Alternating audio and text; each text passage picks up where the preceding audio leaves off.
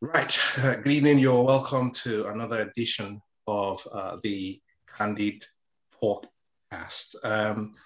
Today we uh, we have someone special with us, and usually we usually discuss amongst ourselves. But recent we've been inviting guests onto the show. So today we have Feyi Fawehinmi.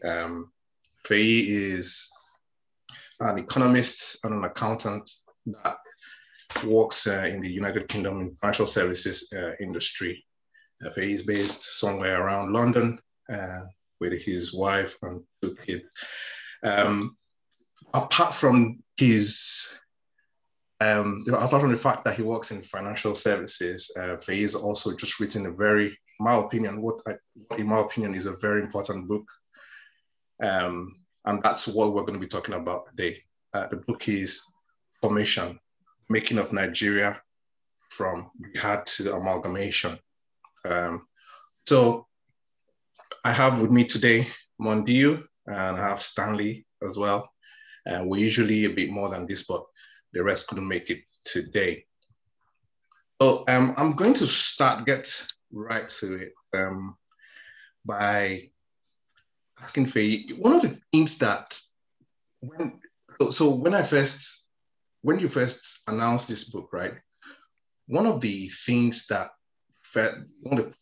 first came to me was, why did you decide to write on political history rather than, finance? By the way, just to take it back, Feyi is a co-author of the book. He's not the only author of the book.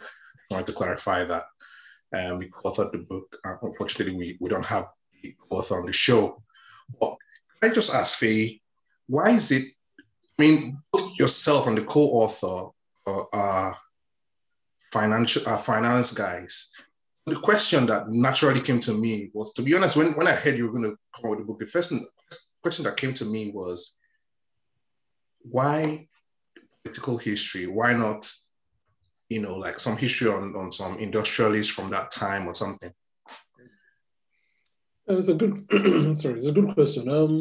To be honest, I think we walk backwards to the answer. So Fola and I, we've been friends for some time. We met, on Twitter, and then we got close to the point where whenever I was in London, he'll come around, we'll hang out. When I was in Nigeria, I'll go to his house, we'll hang out, and we just used to discuss Nigeria in general.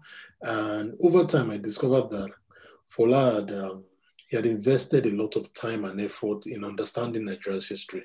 Obviously, I've read some Nigerian history, but it was nowhere near what he had done. So talking about actually spending a lot of money on buying every Nigerian history book you can imagine. So he's almost like a collector of Nigerian history in that sense. So there was a particular day, and he came to London. We were we just hung out, and I just thought, at the end, when we finished the conversation, we're talking about Nigerian history as well, that they were discussing one book, which he had recommended for me to read because my grandfather popped up in the book somewhere. So, after we finished hanging out, I just sent him a message that, look, maybe we should write a book together on Nigeria.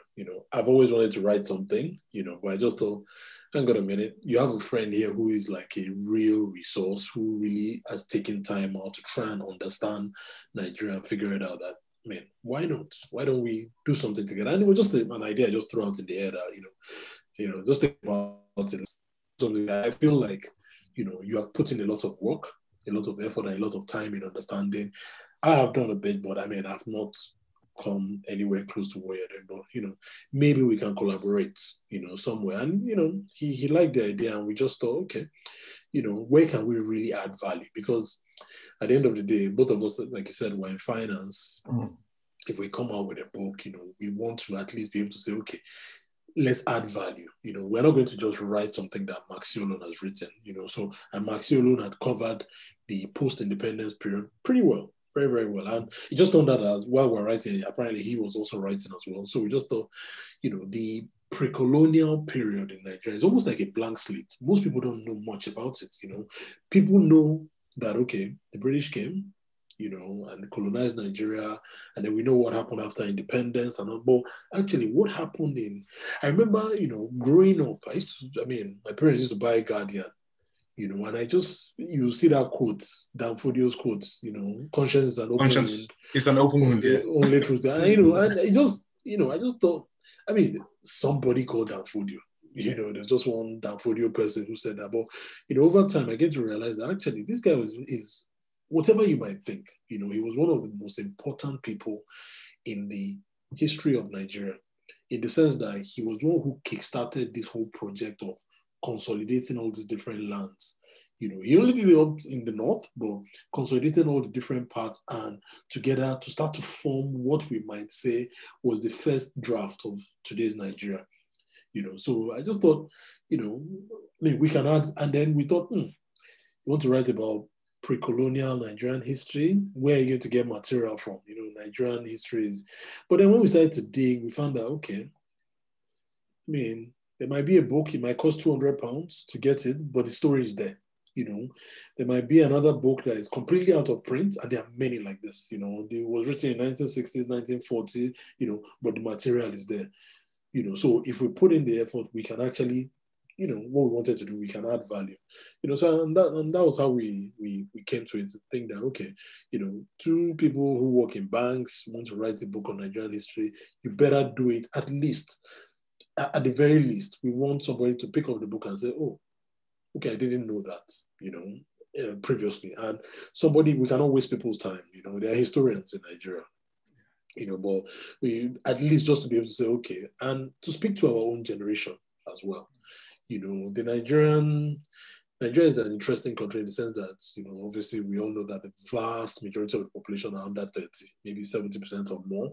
And then when you combine that with the fact that we don't really teach history, it just means that you have to keep refreshing, otherwise, because every time you have a new generation, they are becoming more and more disconnected from the past, and you are not teaching them, So we wanted to sort of achieve that in terms of refreshing the story for the current generation, and at least if somebody comes in 10, 20 years time, just try and do the thing again, at least maybe, hopefully, our book can be a starting point, and then for them to expand on it. But this story is important that, to understand where Nigeria is a British creation.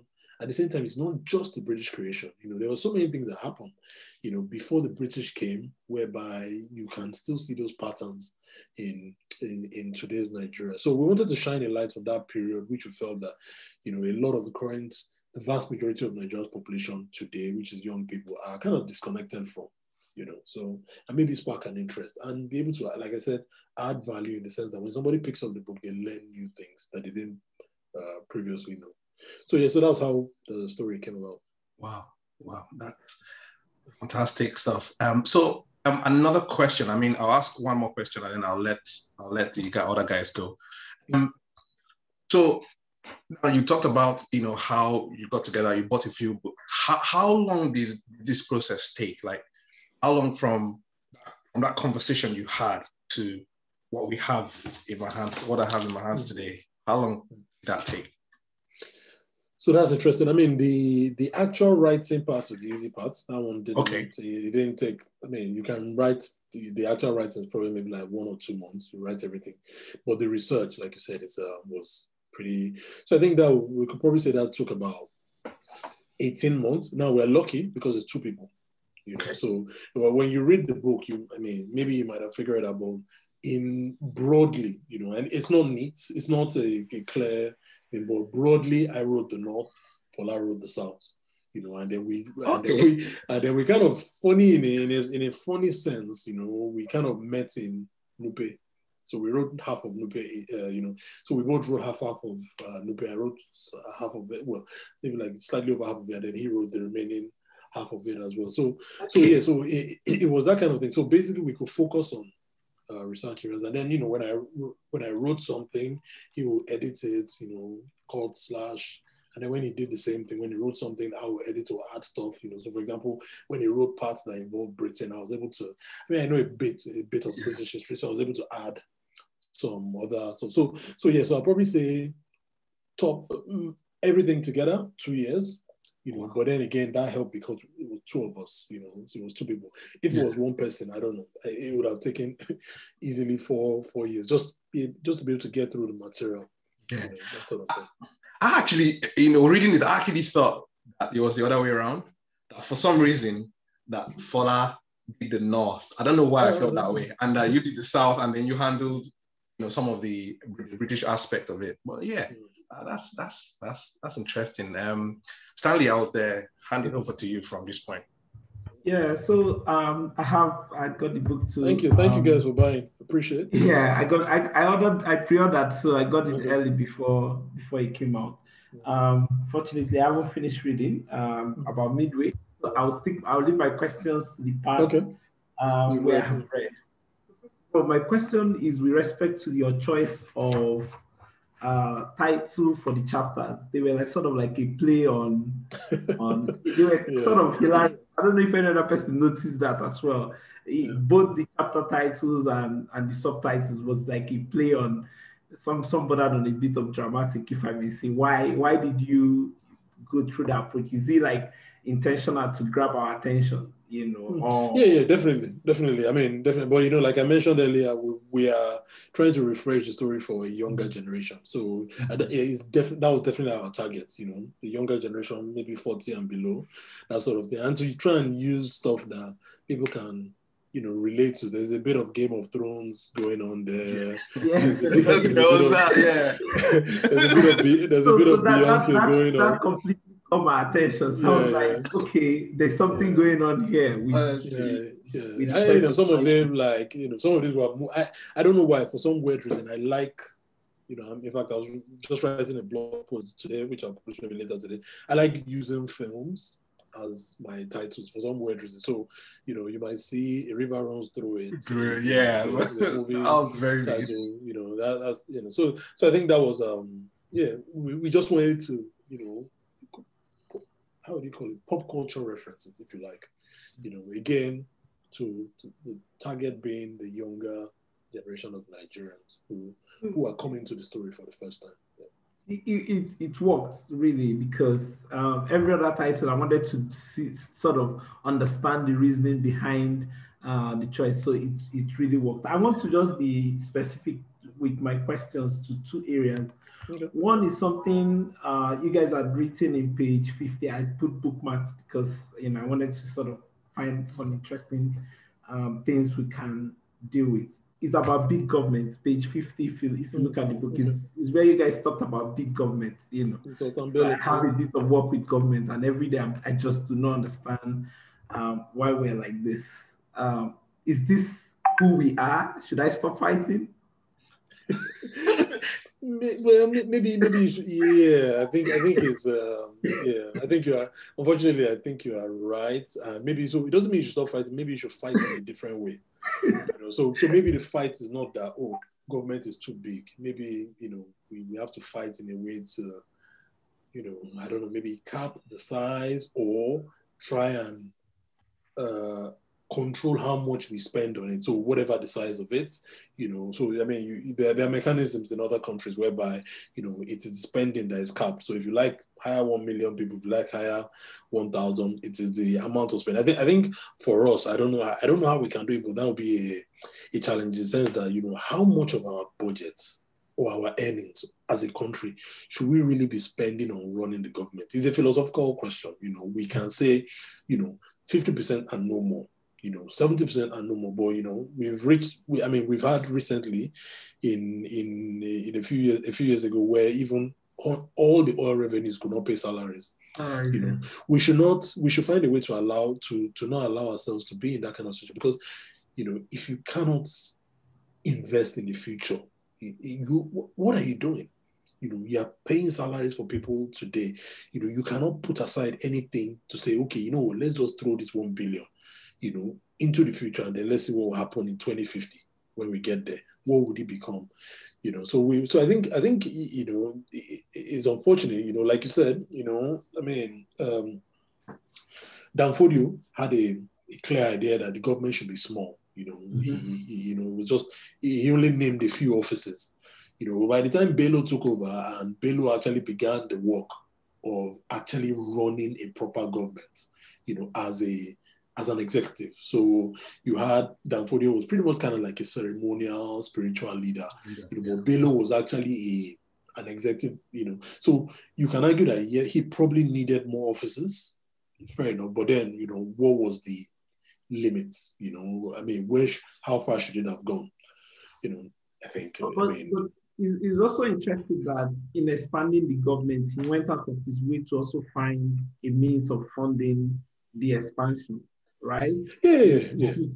Instituting things like tax and all of those things he did to be able to fund the government. It wasn't just that, he was expanding without sort of the he tried to put things on a sound fiscal footing, and you can probably say that for those guys basically studied the Abbasid Caliphate, which was in today's Iraq, the thousands of years ago. They had a structure to build on, and Abdullahi, which was Danfodio's brother, he was the constitutionalist who actually took the vision that Danfodio had, and then he wrote it down into a constitution. So they had a structure that they wanted to work with, and they were not corrupt.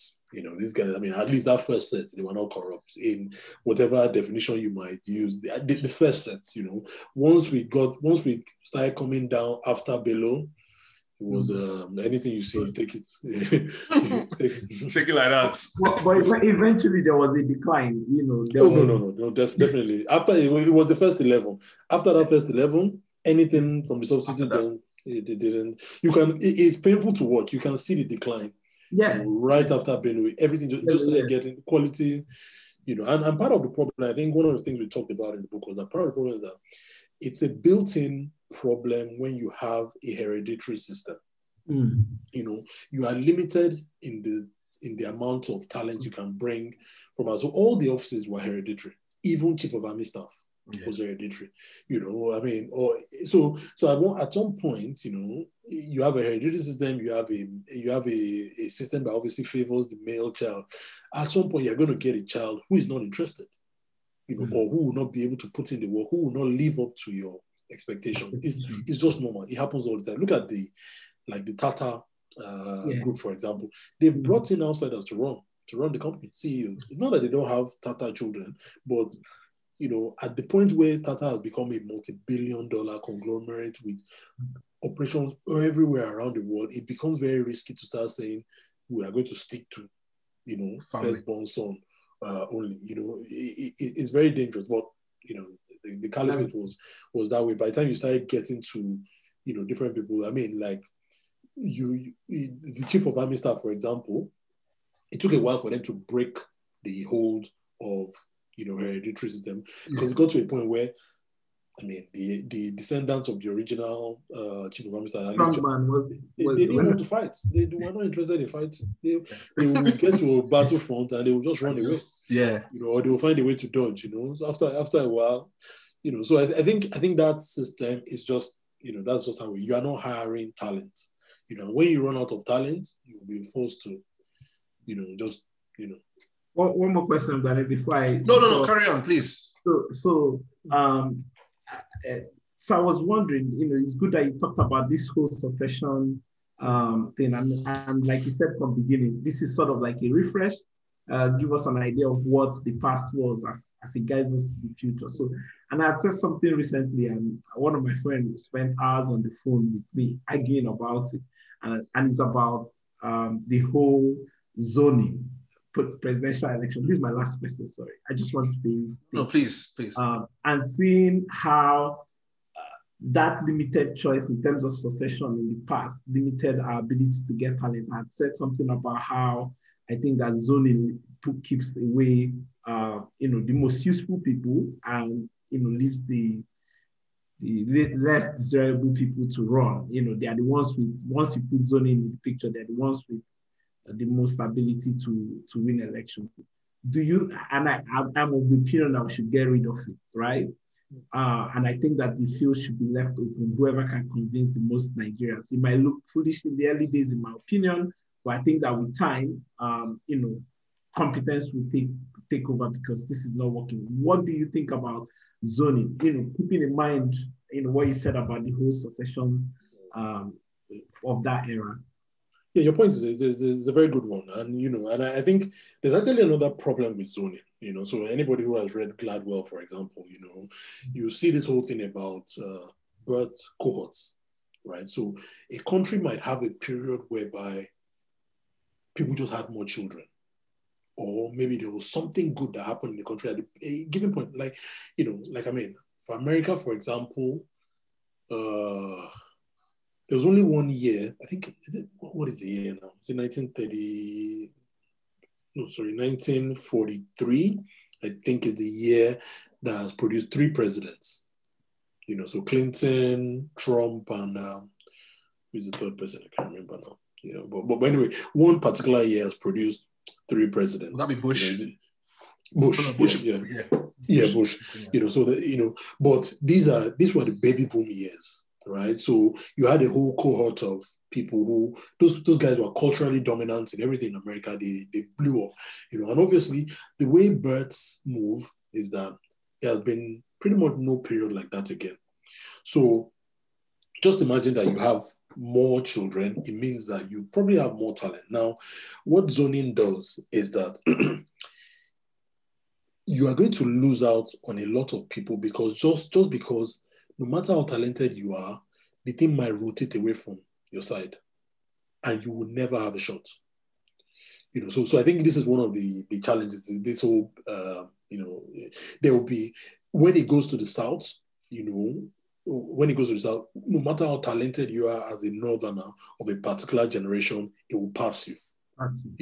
When it goes to the North, it will happen again. And you can see it now. This is what is causing the desperation of someone like Tinubu. For example, he knows that this thing is, however you think about it, there really is no reason why you should have another Yoruba president now in 2023. If we are being fair and honest, Yorubas have had a president for about 8 years. We've had another vice president now with Osinbajo, who will probably do another 8 years. Igbos have not had a president. Good luck, Jonathan, the South, they are truncated. People from the middle belt have a claim to it. So really, but you don't see, but you see the kind of desperation of somebody like Tinubu right now. It's all over the place. They are spending money there. Because once this thing rotates away, if it rotates away from the Southwest, it's not even rotating to the Southwest, but it's claiming that it's coming there. Yeah. If this cycle goes, that's it. Tinubu is what? Is he 70 or something, or thereabout, or maybe even probably older? If it goes away for 8 years, it's not going to come back for him. So I guess you are seeing the way that kind of desperation is showing up in the sense that once something rotates away from your zone, it wipes out a generation, regardless of how talented or good you are, and then it goes round and it comes back. So I agree with you that we should have a system whereby at any given point in time, let everyone have a shot. Maybe we're not yet mature enough for it. We had a lot of challenges just with dealing with the minority president and good luck, Jonathan. But the solution is not to say, no, we're not ready. Let's not do it again. We will do it again. Let's never do it. So I think I definitely agree with you that we should. What has zoning done for anybody? What does it deliver? What's the worst that can happen if we zone it away from, if we abandon zoning and then we just somehow allow the person who can build? So yeah, I agree definitely on that. Thank you, Yep. So Wale, thank you for joining us. What we're doing right now is that we're going around the room, and anyone with questions, ask. I've still got a few questions myself, but I don't want to be greedy. Mondiu. No, sorry. Mondiu hasn't. Mondiu's time. Okay. I'll just let you know what's going on. Okay. No. I was gonna say sorry for jumping into the conversation halfway. Daddy duties. That's why I couldn't come in on time. I apologize, guys. We can't say anything when you say. Once you say daddy duties, there's nothing we can do. It's my cop out. It's not fair. It's better than traffic. Okay, Mondi, please. Okay, so I haven't bought the book, and I have to pre-order it from Canada. I don't know why, but you guys in Canada? Okay. Yeah. It comes out in May. Unfortunately, that's the earliest we could get to North America. That's Mondi, you left us. He Brexited before Brexit. No, it was actually after. No, it was after the vote, but it was before Brexit was implemented. Okay. So my question is, when you of course, you've done a lot of work in terms of research on Nigeria's history before the British came in. So, and of course, you would have seen a lot of correlation between, this thing about history telling us a lot about the present. Mm-hmm. So now, when you look at the challenges we are facing with insecurity and the stuff we are hearing from what's happening in the north and how that pressure is coming down south, and I don't really like what's going on now with the Fulani herdsmen issues, and it's diving into proper tribalism where you have tribal warlords springing up. Now, when you looked at the history and did your research, did you see this coming? Unfortunately, yes. Because, not that we saw it coming, but we've seen it before. So it's all there. All this stuff. I mean, one of the things we try to highlight in the book is that, one of the triggers for the jihad was actually herdsmen and farmers fight. This is 1804, 1805. That's what 200 solid years ago. Whereby Danfodio had he was kind of like a teacher, so he ran a school and he had a lot of disciples who had spread across the north of the country. And when the jihad kicked off in Gobert, in Sokoto, and then people saw that they had kind of won, a lot of, the way we describe it in the book is a lot of freelance jihadis, took up arms. And in some particular places, the people who, they were like, almost like, Danfodio students, and they now rose up against their hosts, and took over the place. In some of the places, the reason, the trigger was these clashes between herdsmen and farmers. We have never been able to do a basic thing about herdsmen, and this is that having a livestock industry that just has the basic tenets of sustainability. A friend of mine who is in Nigeria was telling me, works in government, was telling me recently that, he broke down the numbers for me. Unfortunately, I don't have the, but basically, a group of 20 cows, a herd of 20 cows will probably drink like 20 gallons of water a day. That's just water, and then they feed as well. Now, once you price in those costs, what we are doing in Nigeria makes zero sense. So fundamentally, this is the starting point of the problem, whereby people cannot run this thing as just a basic debit and credit business. Where the business is basically what you spend should be lower than what you earn. That's all. Once farmers have to pay for the food and the water that they are, it is just completely a mess. So they go about eating free food. And you've seen videos on the internet where, having clashes with that's just the basic starting point of this whole mess, whereby people don't want to be able to run it as a normal, regular business. And the government does not seem to, I think it was in 2019, I was sharing a book that I read, I posted in one of the books I read, Diane. It's called A Red Meat Republic. And the fight between herders and farmers in America was distinct. It was exactly like what you see now. Where cowboys with their cows will go and eat somebody's food, and then things will turn to fight and all that, until the government eventually stepped in. And then, ranching came through. It went through, different iterations of policy making until it finally got to the point where, okay, you could settle down the livestock farmers. Even in Burkina Faso, I've been reading about Sankara as well. One of his policies was, basically stop cows from roaming, and then try to get people to farm more sustainably. But we've never done any of this. We're still fighting the exact same battles. Herders now, the thing is that they overgraze. So they will use one land, they will completely graze it, and then move elsewhere. So they can't return to that place until another year, which means that they then have to keep going further and further and further, because they've completely destroyed the land, the grazing, and then you have to go away for 1 year before you can come back to that place, which obviously brings you down further and further south, and then you're getting to the south, which is more densely populated, and then your cows are just running into people's farms, eating their hardened, work. So now we're now at the point whereby we have a president who maybe doesn't even know what's going on. He's just there's definitely no solution coming from it, and there's a lot of suspicion.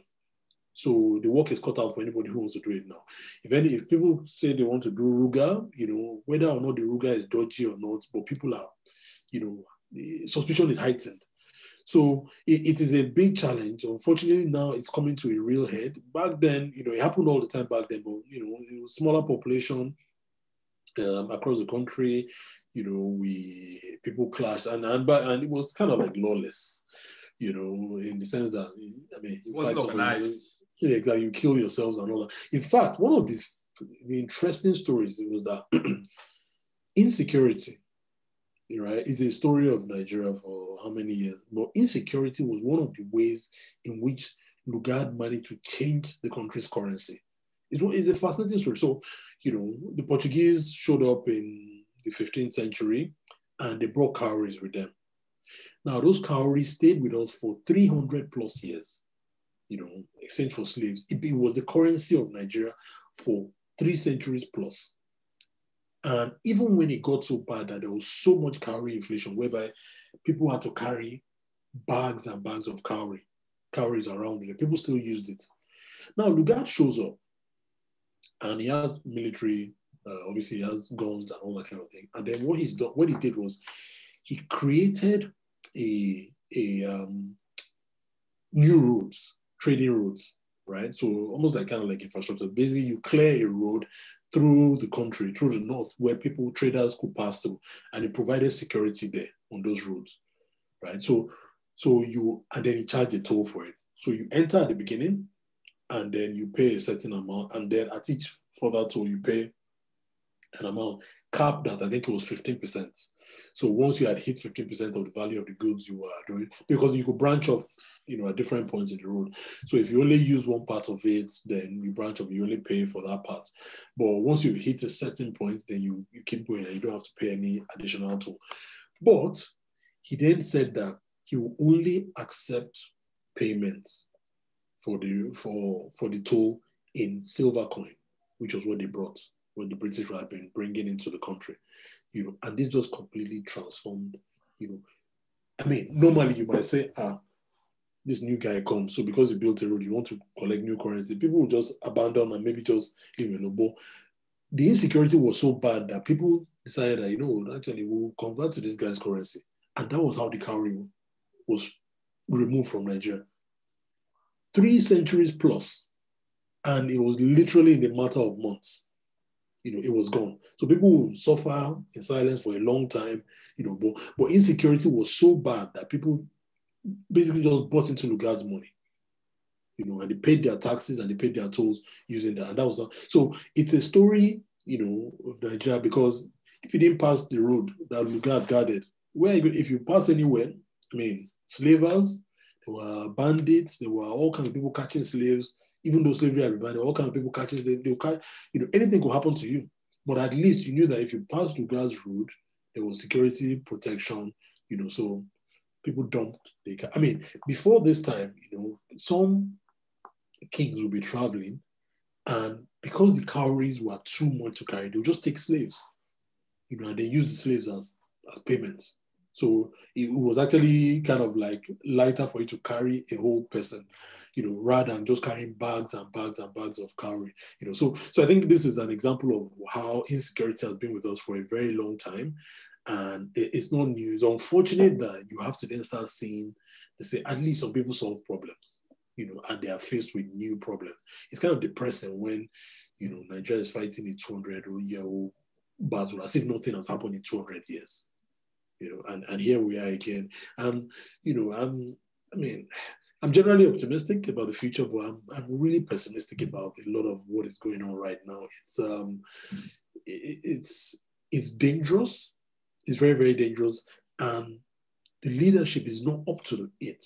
When Obasanjo was head of state, when I was president here, I can never forget a time when a friend of mine here, he was moving to Nigeria and he went to hire a container to carry his goods.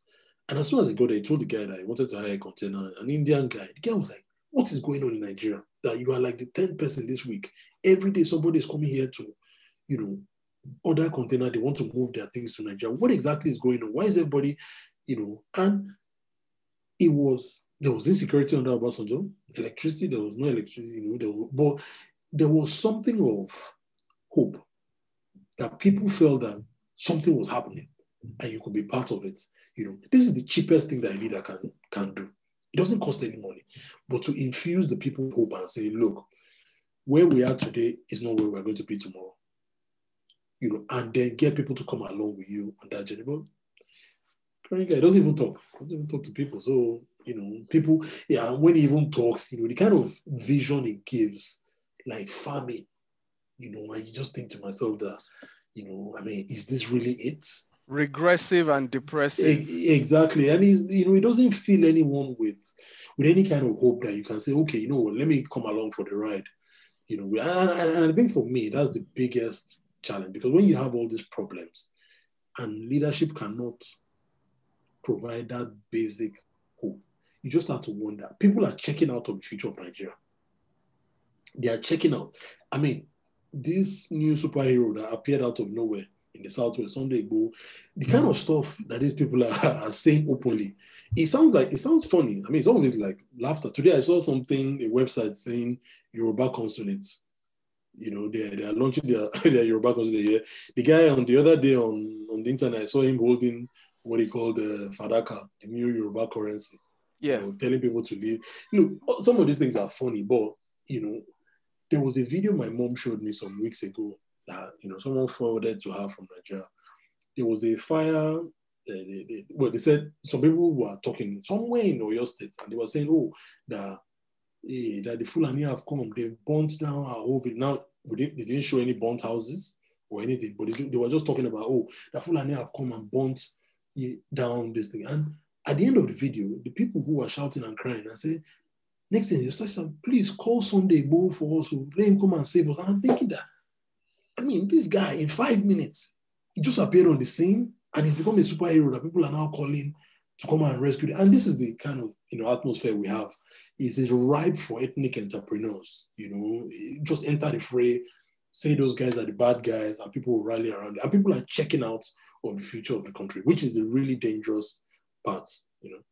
So, and I want to go back to the question Mondu asked about the headsmen and how this has, and like you acknowledged, it's not new. And I'm curious, there was this long debate about the middle. Somebody posted a map of Nigeria that they erased us. We were erased. the middle belt. And I'm just curious because seeing that this is, well, maybe because this is happening during our time, it seemed like this whole herders farmers disagreement has really hit the South forcefully. And I'm just imagining this forceful attempt to take over farms to feed cows pass through the Middle Belt. How bad was it for people in that region that we are getting to see this in the South now? So it's different. It was different back then. It was different back then, because back then the Nupes were not anybody's small meat. They were a warrior kingdom, and to survive in the middle of Nigeria in those days, where the North are raiding you for slaves, the South are raiding you for slaves, everybody around you. But to survive and hold your own, they were a warrior, kingdom. And, they dealt with people around them as well, as to the point whereby you had a kind of equilibrium whereby the Nupes became a trading post for so many different things, right? So, for example, all the elephants that were killed in Adamawa back then in the 19th century, and then the tusk, they were Nupe was the clearinghouse for ivory. All the foreigners who came to buy ivory in Nigeria, it was from Nupe. They had a lot of things that they made as well. So back then that was the difference. Today it's kind of different. Things have happened. The Nupe you're referring to now, it covers basically Niger States. Niger States, a little bit of. Even a bit of Kogi State as well. There's Nupe. I think there's a bit of Kogi. There's a bit in Kogi State as well. And people like the Tiv, the Jukuns, and all of those people either suffered violence from down south or from north. Basically at the receiving end. And they developed a lot of them developed a martial nature, just self-defense. I don't know. I mean, there was a point in time when they used to say that a lot of the army infantry were from the middle belt part of the country. And, I don't know. I think today they are capable of defending themselves as well. I don't want to find out. It's not something that anybody should be wanting to find out about Nigeria today. You don't want the middle belt to start carrying arms and then saying, oh, we're going to defend ourselves and then we'll fight. You saw, was it 2 years ago, T.Y. Danjuma saying he was telling people to carry guns and all that kind of thing. And that's another part of Nigeria that is very, very martial. If they carry guns and they fight, they would, identities, people will take it as a fight to the finish. That you want to wipe us out. That's what, and when people are in that mode, that, oh, you want to wipe us out, we'll carry, and it is fight to finish. It is fight to finish. So this is not a fight where somebody will surrender and say, okay, what, you win. No. It is fight to the last man. Sorry, guys, I'm not trying to dominate. No. Carry on. But I'm just... Wale, you're next, by the way. I just wanted to move a bit south, and I know a bit of work was done around the whole of Egba and all the rest of that region, Abeokuta and those places. But I'm just curious about the relationship between the Benin Kingdom and those other people that were around them. They seem to have been a formidable kingdom. Who were they battling with back then? Because it seemed like they were strong. If I think about how much resistance they put into resisting the colonial masters, who were their major adversaries? So it's an interesting one because, our story starts in 1804. So at that point, the Benin Kingdom had peaked. Same like with Oyo. And, at the point we start, you see, the Oyo Kingdom had disintegrated already at that point, which is what gave us places like Egba. The Benin Kingdom peaked. It really peaked in the 18th century, and you had going to the point whereby people like the Isheki were able to now fight with them and hold their own against them. So I think the Benin Kingdom, the fight was, a lot of these fights were slave fights, basically raiding people for slaves. A lot of middle belt and minorities in the north suffered this problem as well. Anyone who was a minority, in the vicinity of a big kingdom, you suffered. The Nupes, the middle belt of Nigeria, which is the point I was trying to make to that tweet, is that it is a hugely diverse place, and Nupe, you might talk about Nupe as a big kingdom, but there were so many other different people around them, and you will find places where it might be 100 or 200 people, but we want to be independent. There's a streak of independence that runs through so many different groups in Nigeria. It's amazing. Like, a small group of people, 10,000, 5,000, 2,000, we don't want to be under anybody. And the British were able to use this very, very cleverly. So when they were going to bring down Nupe, for example, they just went around promising people independence.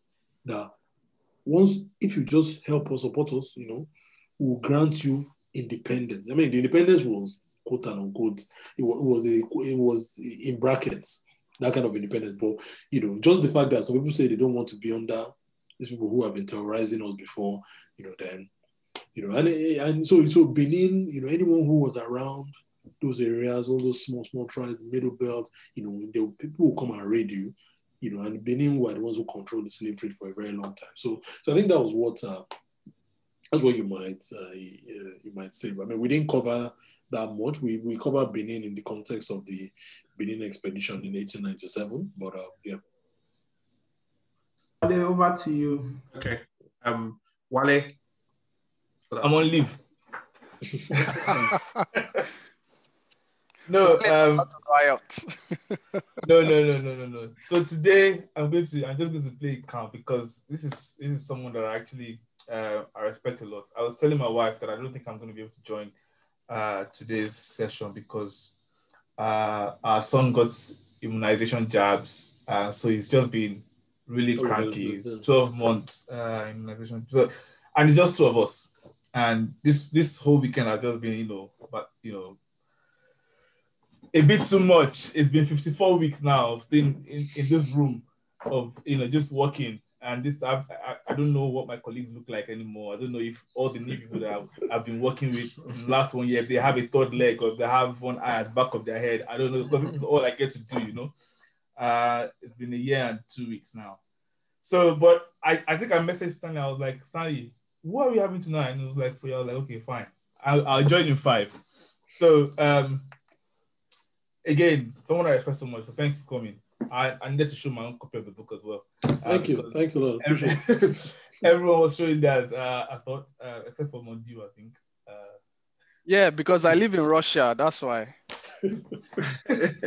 Okay, one of the first questions that I wanted to ask for you was, so this book came out at a time when there's a lot of conversations happening around the history of Nigeria, also, connecting with the part around the slavery and things like that. Specifically, there was another person who did a fantastic groundwork, and that's Olasupo Shashore, Journey of an African Colony. And, I just wanted to ask you, was there any kind of collaboration between you two? Did your paths cross? I know you did most of your research from the libraries in London, British Library and things like that. But, did you guys do any kind of work together? Because I've seen that piece of work. I'm just like, a quarter into this book because of, a lot of other things taking my time.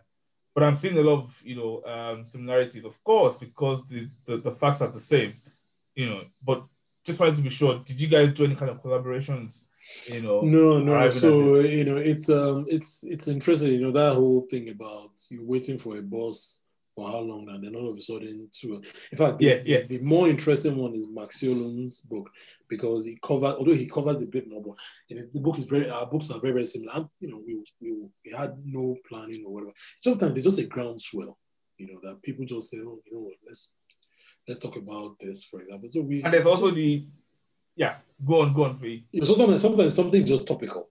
People just want to know a bit more. So from our point of view, it's a wonderful thing. The more, there cannot be too much history in a country like Nigeria. I mean, I always tell people that the U.S. Civil War, which ended in 1865, I saw it start a few years ago, that since the end of the Civil War, that you can have a different book on the Civil War in America every day till today. So that is including movies. So that is the number of books that have actually been written. People have covered every angle, small, big, large, that sort of thing. We have not even scratched the surface. I mean, I was saying it recently, I was asking for, which is why I enjoyed the Sankara book so much, because it's very rare for an African leader. You find a book where it goes into his childhood, what shaped his views, that sort of, it's common here. Here, I was reading a book about Churchill a couple of years ago. I mean, the first time he ever dialed the telephone, it's in there. Those kind of things. So the details are all, covered. You get and there have been 1,000 books on Churchill.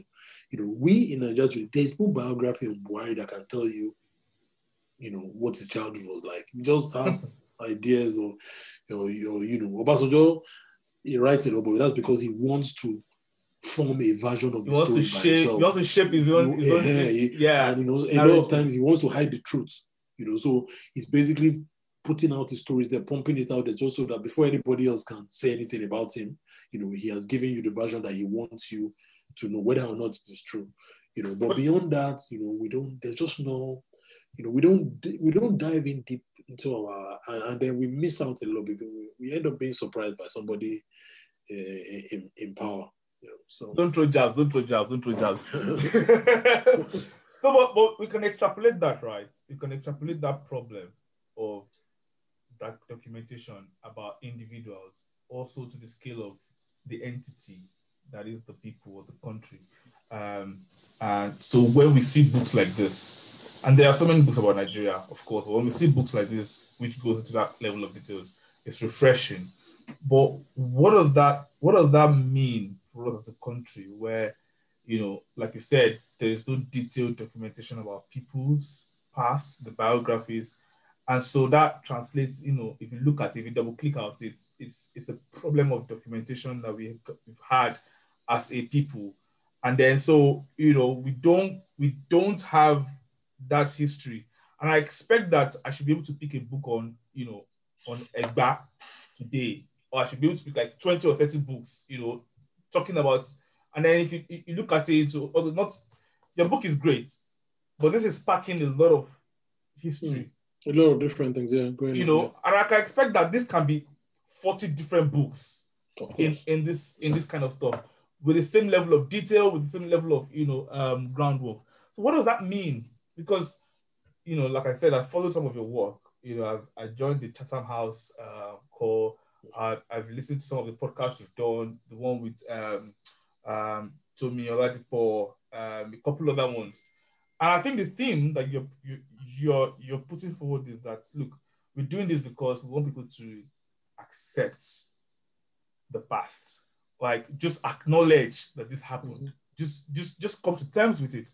We're not trying to tell you that somebody was wrong or this person was wrong, or we're just saying, just be aware that all this happened. Now, what does that mean for us going forward? Because if we draw parallels, some of the things that Stanley has talked about, the herdsman war, you've linked that, and I've seen some of those books as well. All those things, we are at a point where, okay, let me ask you this. Do you think we're at a point where that past, it's now time for us to make decisions about it going to the future, or we're still on the journey of reaching maturity? I don't know if you know if you get what I'm saying. I'm saying there's a tipping point. Are we there? Are we still on that journey to that point? Or are we long past, or as the ship sailed, have we missed a huge opportunity as a country? Right, so I'll take that as two questions. So the first part is one of the things I used to be, I tell people that I used to be very, very dismissive and snobbish about oral history. It's not reliable. It has problems. But now the challenge is this: like you can think of any story in the Bible, say any of the stories about Moses, for example, say the Ten Commandments. Those stories were initially told orally, right? And then the thing with oral history is that the more it gets told, people will strip out anything that is superfluous to the story. So anything that is not the core of the story, it gets stripped out. So for example, a great guy was born in the middle of Nigeria in 1500 or something. Maybe at the beginning of that story, it will tell you, and it's told already, maybe it will tell you that, there were lions in the area where he was born, that sort of thing, what the environment was like. There were different, things that are no longer there today, right? So if that story is maintained intact, you then begin to get an idea that, okay, so this is what the environment was like, not just the story of the person. But as it's told, those lions will disappear. And what will be left in the oral version of the story is just the story of the boy. Yeah. He did this and that, and that's all. So again, you look at the Bible story, at the point where the story stopped changing was when it was written down. So when the Bible came and then the story stopped moving around and then you had a version of it, So this is one of the challenges we have in oral history. And there was something that I saw one time where, somebody sent me a video. Some tourists, they went to Badagry, to that first, duplex story building, story building Nigeria. And the guy who was the tour guide there, this guy was amazing. He was switching between Yoruba and English, and then the people were around him, and he was basically calling dates and names offhand.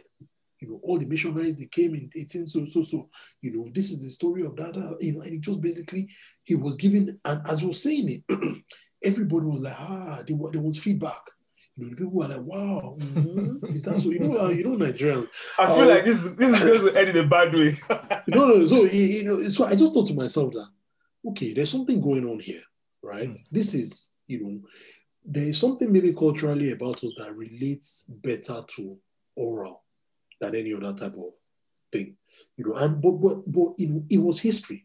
The guy was telling the history, and people were engaging with it, So it came to me, and I thought to myself that, the problem with our oral history is retrievability.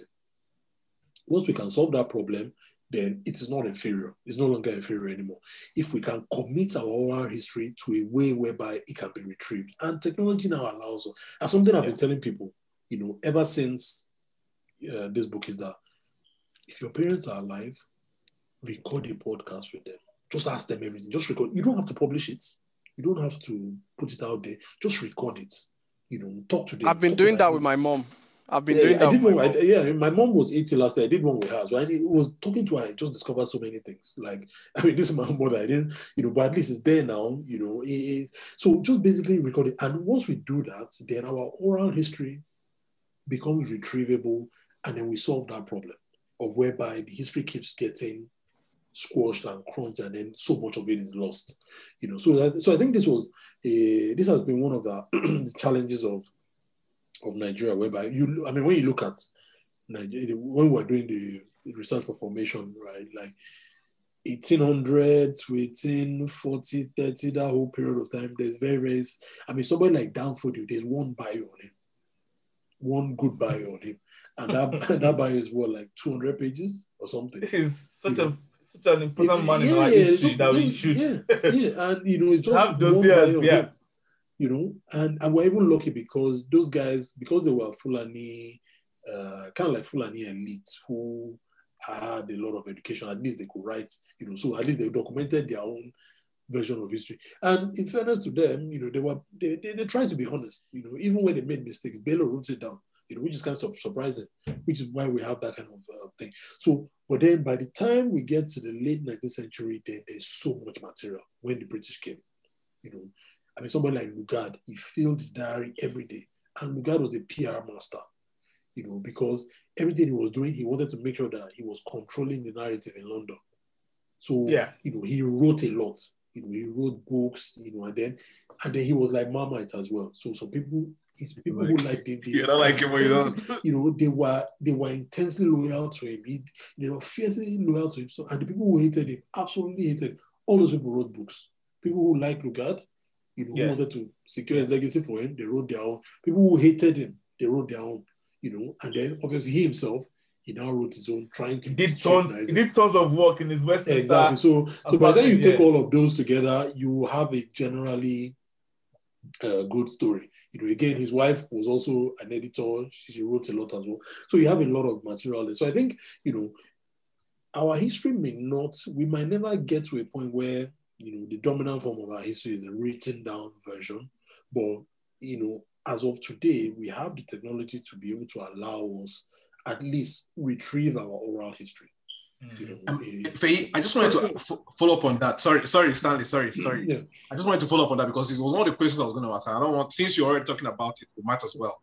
So, from your own studies so far, based on the research you've done for this book, from what I've read, from what I've read in your book, it appears to me that a history before we started interacting with either the Arabs to the north or with the Portuguese to the south or with the Europeans in general, it's just dark. It's just darkness, and then history starts from when we started to interact with the outside world. Am I right in saying that most of our recorded history starts from when, for example, when the Portuguese in contact with the Benin people, and from then on, it seems that everything that happened before then, we don't know. We literally stab in the dark. Yeah. What happened in Nigeria, in the place we call Nigeria, what happened there in 1380? Zero idea. You cannot know. You know, we start to get ideas from late 15th century when, like you said, when the Portuguese came, and obviously this was the Portuguese version. You know, so this was what they wrote. It was their own one-sided version of the story. You know, you don't know what the other side of it. And then you start to get things like maybe some slaves who had, you know, maybe who learned a language, and then they start to tell you stories about what happened. You know, again, as much as that slave perspective is very, very important, we don't know, you know, we don't have a full picture. You know, so all of that stuff, I mean, it began in, like, you know, late 15th century. You know, you start to get stories about what is going on, and then, you know, all the slave, but it's slave dominance. You know, and then maybe somebody traded. There was another part of my question that he had not answered. You know, I was saying from a trajectory perspective, are we well past that point where, you know, we've missed the ship, and, you know, we should have taken lessons from all those things that have happened if we had well documented history, or even if we did, are we still on the journey to maturity as a country? And I'm asking this because, look, all the things that are pointing, if you look at the fall of the caliphates, and, you know, even all the way down to this history, this issue of herdsmen, and you know, look at all of those things. These are things that if we had documented a lot of our history, we knew boundary lines, we knew how things shifted. We could have learned from, you know, how to take away a systemic problem by introducing sticks and carrots, and, you know, using systems that work. Where are we as a country? Well, we are the bad news is that there's no mistake we cannot repeat in Nigeria. So even if we know it, we can make the mistake over and over again. You know, but there are things that we can learn. You know, like I mentioned earlier, one of the things we don't seem to realize, you know, like if you look at the country now, if you take a pessimistic view, we are diving headlong into breakup.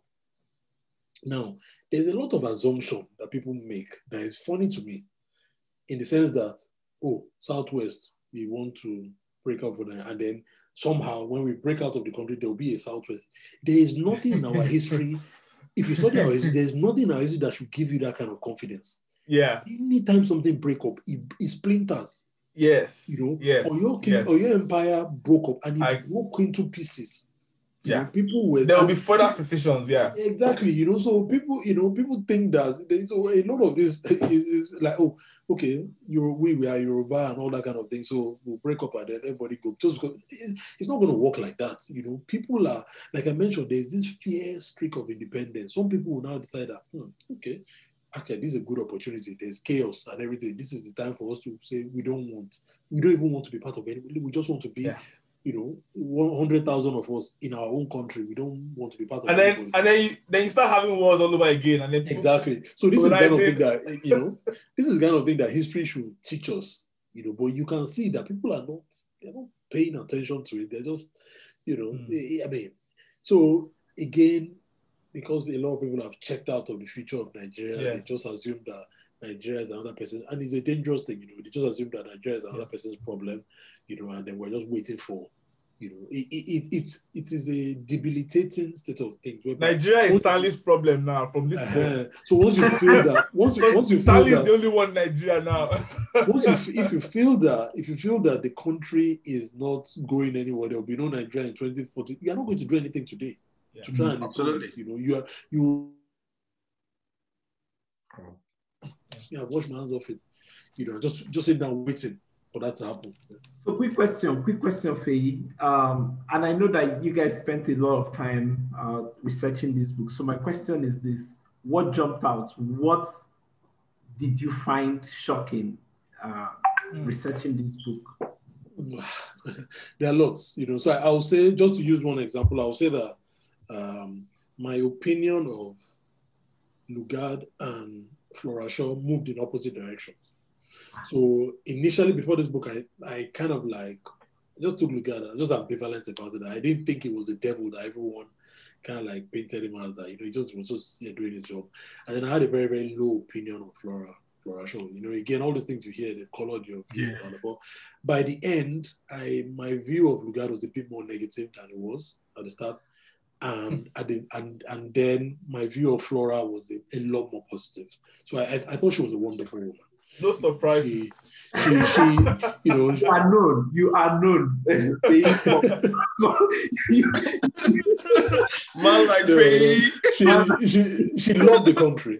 She loved Nigeria. She worked hard to try and, unfortunately, she couldn't stay long in the country because she was terribly sick and all that. But she was passionate about Nigeria in a way that, in today's modern, she's the kind of person who will become a honorary Nigerian who will be going around wearing our traditional wear, that sort of thing. That's the kind of person she was.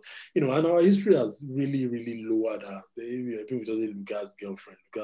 No. She was an accomplished woman in her own right. The second person to be the editor of a major newspaper. At that point in time, it was almost unheard of in the UK. She was the editor of a major, in fact, she had to be signing her name as F. Shaw, just so that people would not know that it was a woman. It was until months later that people realized, wow, that is, and she knew all the important players in Nigeria and she used to bring them together. So Joseph Chamberlain, Colonial Secretary, obviously Lugard, and then all the other people, George Gold. She was one who kind of like brought in that, look, I'm fighting for what she thought was the best for Nigeria. And she wrote a book,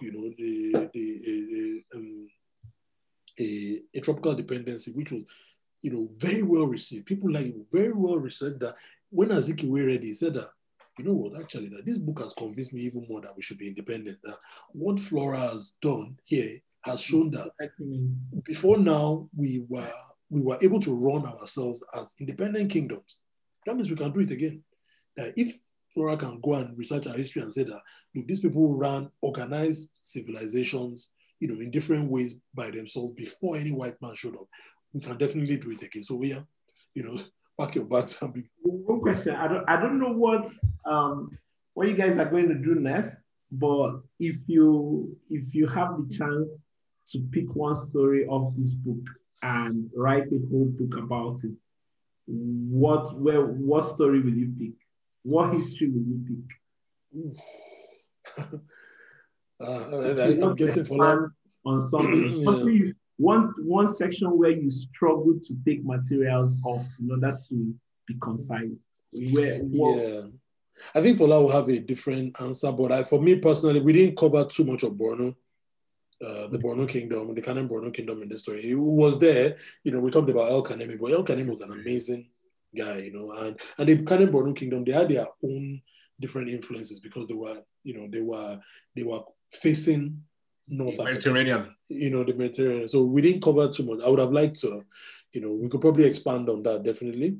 And just maybe like if we could find more stories about some ordinary people. One of the things we wanted to do was just find, our history obviously, is too strongman-led. Celebrity. It's too celebrity heavy. Exactly, strongman centric, but to be able to find, just ordinary people who just did amazing things, that would be something that I would definitely wish we could do more about. Okay, my personal favorite is the Egbas, the story of the Egbas. That's amazing. I think they're a good testament to the fact that if you commit to building institutions from the foundation, the benefits will be there for everyone. Because like the story goes, there was economic prosperity. They approached any problem they had with not with any sentiments, not with emotion. That it was calculated. Pragmatism. It was pragmatic, and essentially was a federal system. It was federalism. Yeah. So those are the things that jumped at me from the story. And you had a leader who was willing to share power. Yes. Which is a very, very fundamental kind of thing. Even if you're in charge, being willing to share power, that just takes away a lot of stress, because in those days the only way to settle problem was fighting. So if you have somebody who was willing to share power right from the start, then a lot of fights would not happen. Okay, right. Okay. We don't want to keep you for the whole night. Feyi, do you guys plan to have like a documentary around this book? Because, so people have asked. Some people have said that we should do something. We're thinking about it. Yeah, definitely. We're open to it. Yeah. More than just an audio book, putting things together. When you talked about the guy who was leading the tour at Badagry, Yeah. I felt a personal resonance to that because when I went to Robben Island, the guy who took us round Robben Island, believe it or not, was a prisoner on Robben Island at the time that Mandela was there. He was a much younger person, but he was there. And that's the first thing they tell you. They tell you his name. So actually, you could actually Google and you find that he was actually in prison at that time. So going into that island, you knew that you're going to hear it firsthand from someone who was there. And the guy just reading out dates, just when he was speaking, and he could tell you this part of the prison, that part of the prison, this is what happened in what year. And the whole story of Mandela having to, the whole guys having to break rocks with their hands and then being shipped into the sea. I don't know if you've heard that story. That's what they made them do. On the daily, they take them to the edge of the island. They take stones, they make them break the stones, and then whilst at the end of the day, you did that from 9 to 6. By 6:30, in your very before, all those rocks were poured into this.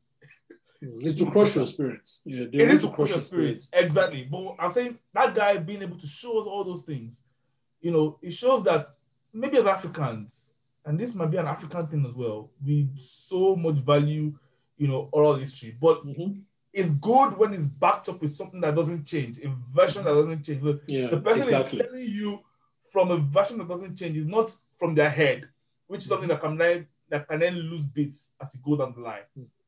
I think on the basis of that I am saying to you guys, I'm not I have the power to suggest, but I'm just putting it out there that we have things that, of course, is written. But building on that and adding that visual and adding that, that kind of storytelling to it might just yeah, definitely. I mean, a lot of people have mentioned, and we're definitely open to it. So we'll see how it goes, but definitely it's the more mediums, the better. Better, definitely. So okay, I'm fine. Sorry, I'm done. No problem. As the host, I'm taking over from here, and I'm going to just finalize the questions. Just a few more questions before you go. This is something I like to do. When I speak to people like yourself. So today you're the president of Nigeria. What is the one thing you're going to do? There's no. This is just a brief. Just tell me just one single thing you're going to do. You're president of Nigeria. What's the single thing you'll do? Education. Education will be the thing. I'll basically bringing Nigerians up to a baseline, an agreed baseline, saying basically, I want every Nigerian to be able to read and write. A baseline of education that just basically, a basic education level, be able to read, write, and do simple mental arithmetic, that sort of thing. But, one of the stories we cover in the book is the whole Clapham sector. And I've mentioned this on Twitter before that, those first set of Nigerians who were rescued slaves by the British and taken to Freetown, that got education, the way education are stuck in their family, it's amazing. You will not find a descendant of any of those people today who is an illiterate. It's amazing. Once the education touched the family, it stayed in. And I think that in a country of 200 million people, forget whatever is on that. I've been telling people like we need to be able to move away from a resource because it does something to the brain. When you believe that riches are under the ground, you just have to dig it up. And rather than saying, looking at your human beings and saying, what can the human being do? What is the potential of this human being? But, if you don't think in that way, you see somebody who is farming, the person is just a farmer. You cannot think of him as anything more than that. You see somebody who is a conductor, he's just a conductor. You cannot think of him. So, to move to a human capital view of Nigeria, in the same that, what is the maximum we can get out of this human being? Forget anything else. How can we bring this person up to a level where their potential can at least, reach a baseline level for me. So for me, that would be the and it's not just education about sending people to university or something. I mean, nobody in America. It's not that Steve Jobs did not go to a university where they taught a course saying how to invent an iPhone or something, or how to. Most of the time, what a country knows is not really in universities. After you've invented it, somebody might then create a course and say, but basically giving people an education that can allow them to express themselves, to express themselves, and and just bring out that potential in people. The iPhones, whatever technology that is sitting inside of people, we want to give them an education to the point whereby those things can then come out of them. So fantastic. All right. Okay. A few more questions. First of all, so I one of the reasons I didn't quickly get this book. Sorry, I'm holding it upside down. Right formation. I didn't quickly get this book because I was hoping that it was going to come out in electronic form, because I've got so many books and I'm like, for those of you that know me, I've moved around a bit, so I'm kind of like wary of having too many physical books. So are there plans for it to be in the Kindle format? It is, yeah. This is on Kindle. It's on Kindle already? Yeah, okay. So if you go on Amazon, it's Kindle. It's Kindle fantastic. It came out late, but yeah, definitely. Yeah, because what I love with Kindle is that you can get real-time feedback. Why it tells you 1,000 people have highlighted this, so you're not the only one that ministered to, in quotes. That's that. And then, is there any plan for an audio format of this book as well? Yes, definitely. We are. So, I mean, the publisher is handling everything. So, but yeah, I think they've spoken to some narrators. I think it's one of the challenges with Nigeria, narrating a book about Nigeria is that I wonder if one person can do it. Okay. So you want to get names right. Yeah. Pronounce, so if you're going to give a Yoruba man to start pronouncing Nupe names and Igbo names and Niger Delta names, things can go wrong. So I think with the challenge of Nigeria is that maybe we might need more than one narrator. So maybe a Hausa person who can actually give us the proper pronunciation of Hausa names, and then maybe a Yoruba person can do, that sort of thing. So I think that's one of the challenges. It's not we're a multi-tongued nation. It's just our reality. So we have to account for that as well in doing an audio book. Yeah. Okay. Right. Okay. Lastly, where can people reach you? If people need to, where can they follow you and interact with you generally? And where can they buy the book? Where can they also buy it? So if you're in the UK, Amazon is probably the best, the easiest one, just formation. In Nigeria, Roving Heights, any of the main bookshops have it, or you can also go to Cassava Republic's website. In America, North America, so Canada and the US is coming out May 18th, thereabout. So you can pre-order though for in America at the moment, and then it will be delivered to you on that date. Well, yeah, so that's pretty much it.